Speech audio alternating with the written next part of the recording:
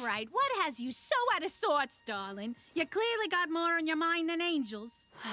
What do you do when someone you love lies to you about who they are? Romance? My specialty. Come on, dearie. Details, details. My girlfriend is an exorcist angel, and she never told me. Oh, shit! Quite a secret. How does that make you feel? Just angry? You said you love this girl? Yes. Or, well, Yes. Have you ever once doubted that she loves you in return?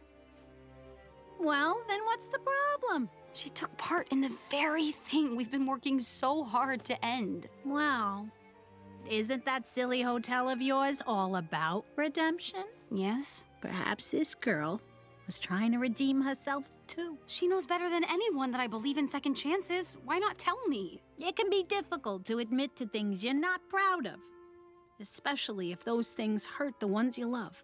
She fucked up, sure. She's flawed, but hey, who down here isn't? If there's anything I've learned, it's that words are cheap, but actions, they speak the truth. So, what have her actions said?